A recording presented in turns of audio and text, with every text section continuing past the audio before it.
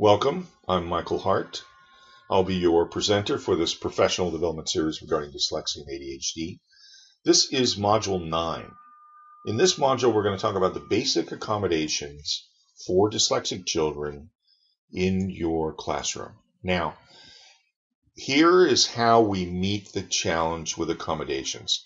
Accommodations serve as a way for dyslexic kids to bypass their weakest channels, bypassing their basic reading skills, bypassing their written language skills, so that they can express their true abilities and their true development for understanding and producing. So it's a way for them to be able to leverage their strengths and bypass their weaknesses so they can be more age appropriate in their academic development, predicated on their intellectual capabilities.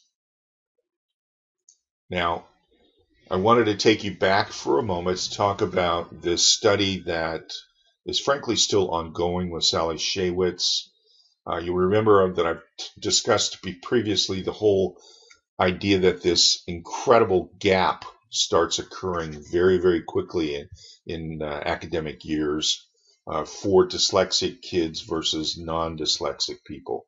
So this is a study that's been going on for 28 years so far, and there are two groups. One is a group of non-dyslexics, and the other group is a group of dyslexics. And what Sally and her team have done is they're quite aware of what these IQ levels are for these two different groups, and they pair that with the reading behaviors that they're seeing in those people that are in this study. So as you can see on the left, those who do not have dyslexia pretty much map their intellectual capabilities with regard to how much they read as they move up through school and into adulthood, as a matter of fact.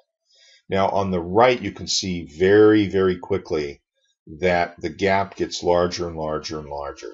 So when we think about accommodations, we're thinking about what are some of the ways that we can use technology and use other accommodations in the classroom to decrease that gap as much as we possibly can, because that has a profound impact, not only while the child's in school, but also profoundly impacts their life as a whole.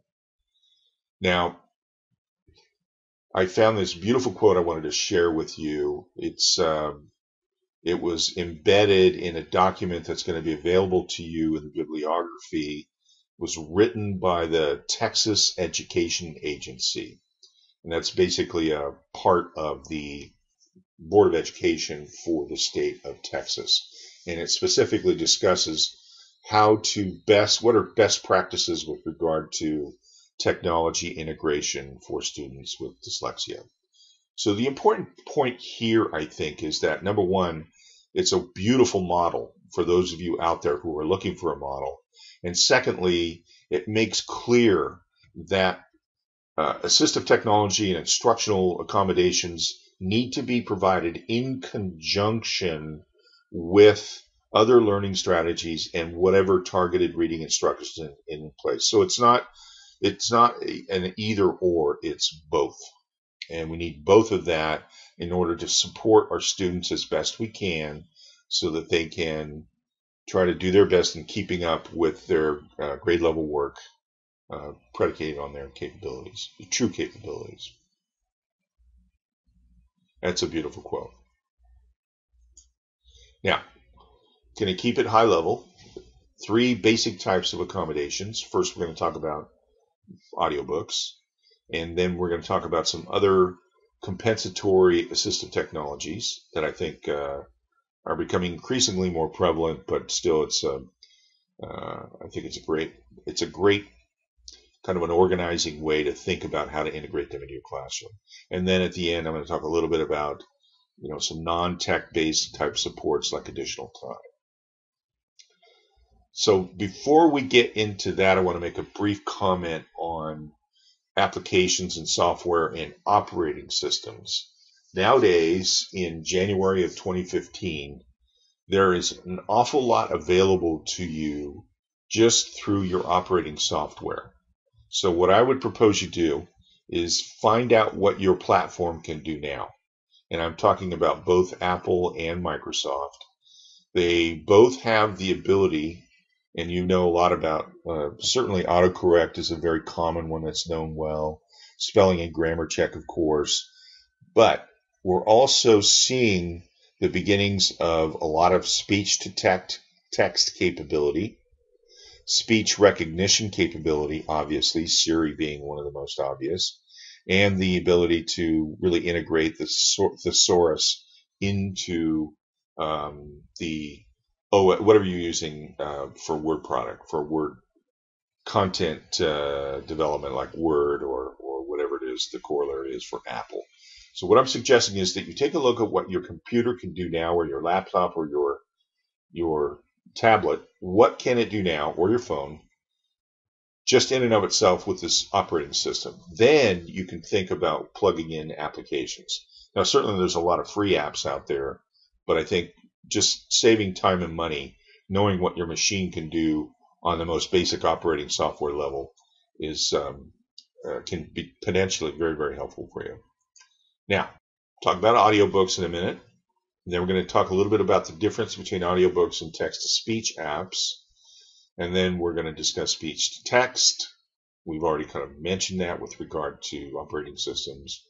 And I've included mind mapping and vocabulary as two really important applications that add a lot of value for our dyslexic kids in terms of accommodating their weaknesses in, for instance, creating written output and developing a vocabulary. Now, with regard to audiobooks, I'm going to use learningally.org as a model. Learning Ally is a national nonprofit organization that provides services for dyslexic kids and other kids who have visual problems. In fact, originally the company was all about providing audiobooks for the blind, and then so many people with dyslexic students and dyslexic children contacted them and asked for their audiobooks as an adjunct to what the kids were using in school. And now they're primarily a nonprofit organization that supports dyslexic kids. Now, there's great value in their products in several different ways. Here's four.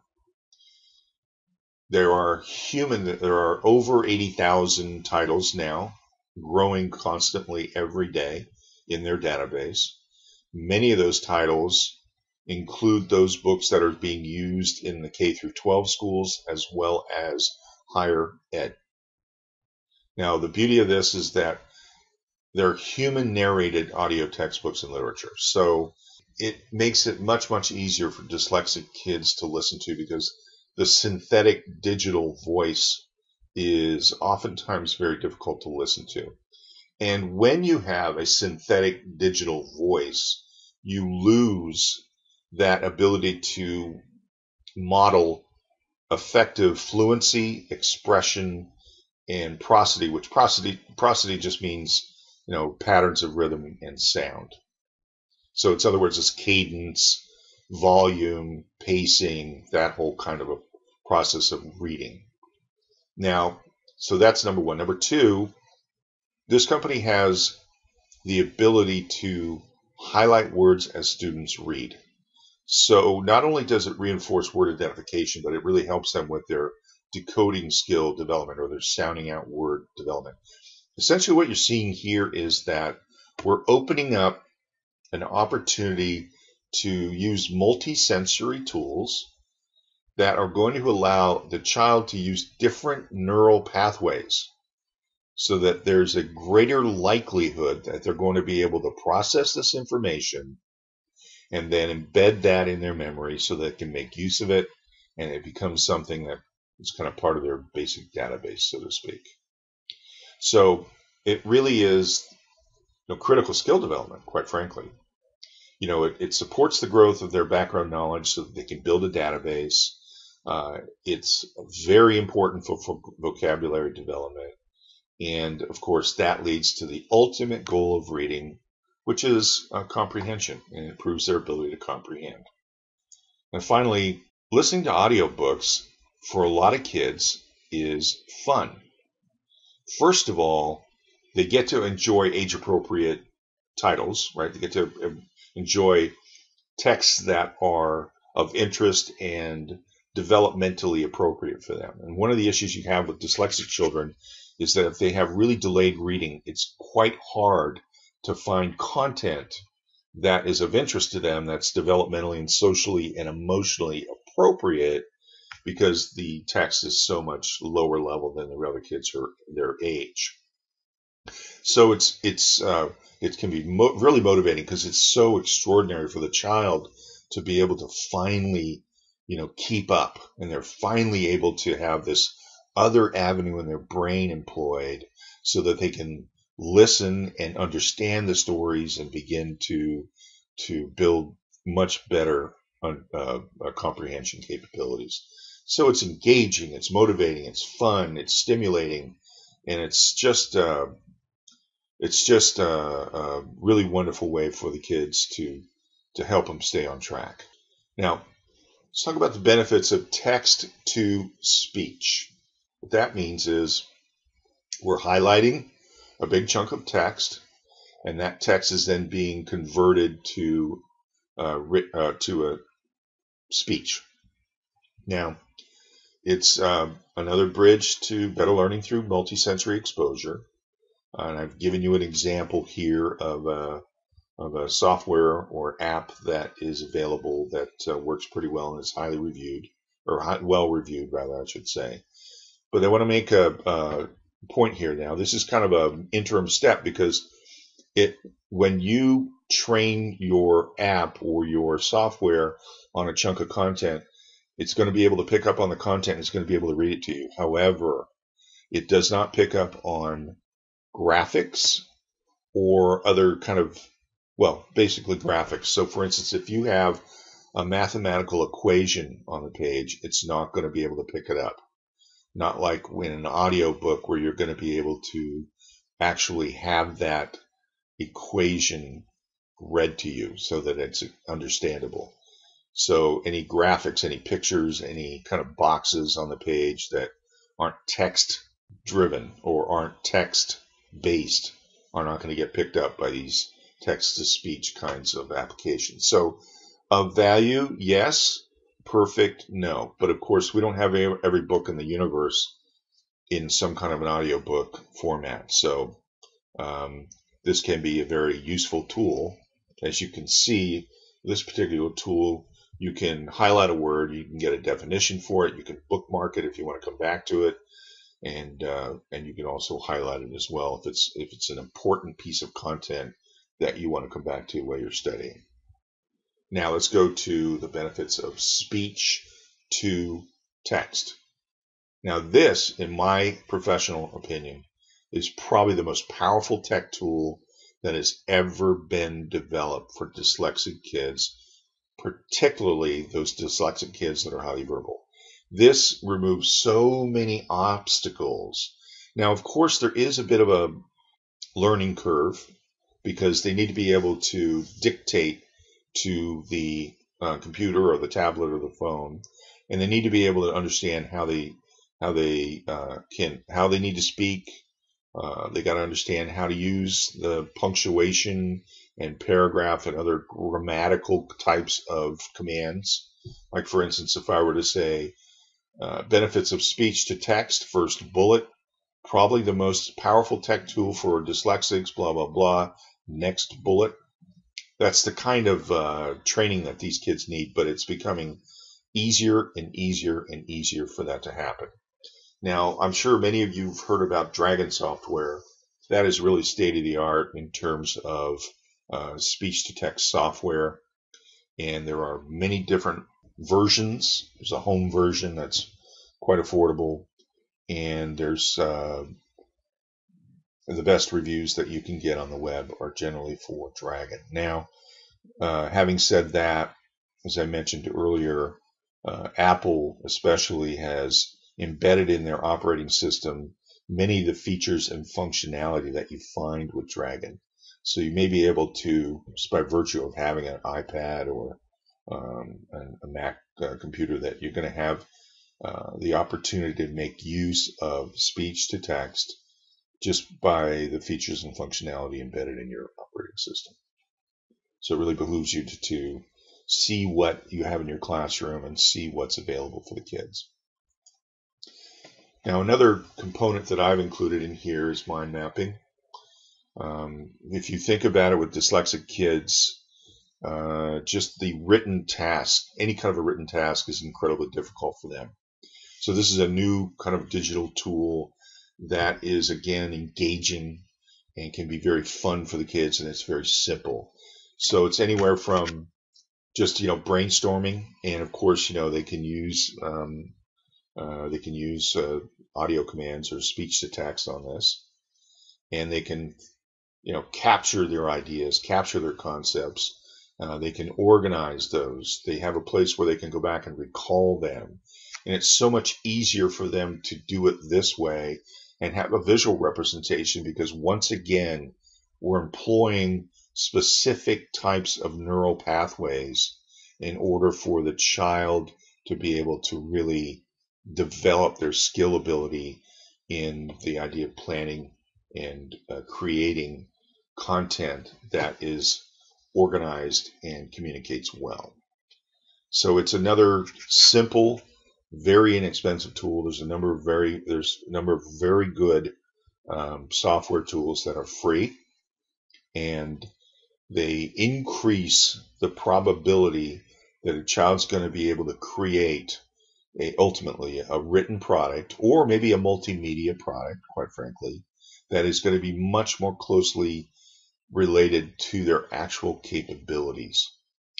Now, you can see so many times these very, very verbal, very, very bright kids, their handwriting is frankly atrocious. And so this is a wonderful way for them to be able to kind of do an end around and bypass that particular choke point or problem area for their output. And it's a wonderful way for them too to try to map what they're doing when they're reading. Now, I included the benefits of vocabulary apps because, as you saw in that earlier slide in Sally Shaywitz's study, that reduced vocabulary development is a very, very significant issue. And if you're a slow, difficult reader, you're not going to enjoy it. And so that's going to significantly impact your vocabulary development over time. And so now with these wonderful apps where you can embed this kind of vocabulary development in games, you can create digital flashcards, you can there's just a myriad of ways that we can engage the child so that, as the research says, they need to be exposed about 12 times at least in order for them to really start to get what those vocabulary words are and what they mean. So now what we're doing basically is just using technology to engage the students. And this is it's a fun thing for you to do in the classroom. And it's also a wonderful gift to the children who really need to continue to develop their vocabulary and try to keep up with their age mates and their classmates. Now, let me just make a few comments here on providing additional time and other accommodations. In your bibliography, there's going to be probably one of the most useful resource that so far I've been able to provide you. So I'm going to show you in the bibliography a checklist of modifications and accommodations that probably includes 150 different types of modifications and accommodations that you may be able to use in the classroom. And it's a very, very clean, quick, and simple way to think about a particular student and tic-tac through this list and determine what's reasonable and possible for you to be able to provide them in the classroom during your time working with this child. And of course, I put up some of the largest or most frequently used accommodations. For instance, just providing additional time for any projects tasks or written work that needs to be done. Extra response time really actually refers to those kids who have processing issues, language processing issues, so that if you call on them in the classroom, you're aware by virtue of what you know about how their brain is wired that you've got to be a little bit more patient, give them time, but they probably with time will be able to provide you with the answer that you're looking for. Now, I believe in reduced reading for these kids. Nowadays, because of technology, you can supplement their learning with videos or audiobooks or podcasts, or whatever it is seems to be the most effective way to allow this child to master what it is you're asking them to learn. I believe that shortened tests are quite valuable as a potential accommodation, as well as enhanced study guide. By that, I mean maybe you'll have a really well organized study guide that you can provide to the child. Sometimes teachers have found that it's really valuable to provide the study guide to the child earlier, like a week before the test, so that they have a chance to really spend extra time on it in preparation for the actual test. And for many kids, please, understand that any kind of written work is really kind of just driving them through a very serious choke point, because their written work is not consistent with their true capabilities. So that's where oral testing can serve as a bypass for that. So there's, those are only half a dozen of hundreds of accommodations that I'm sure all of you are well aware of. But I think if you take a look at this PDF that we've created for you, you'll find that this is a quick, simple, clean way for you to be able to choose what's reasonable for you in your classroom with your dyslexic kids. So thank you. This is an important one, and I'm hoping that you enjoyed it, and I hope that it was of value to you. And of course, as always, please feel free to contact me at drmichaelhart@gmail.com. Thank you.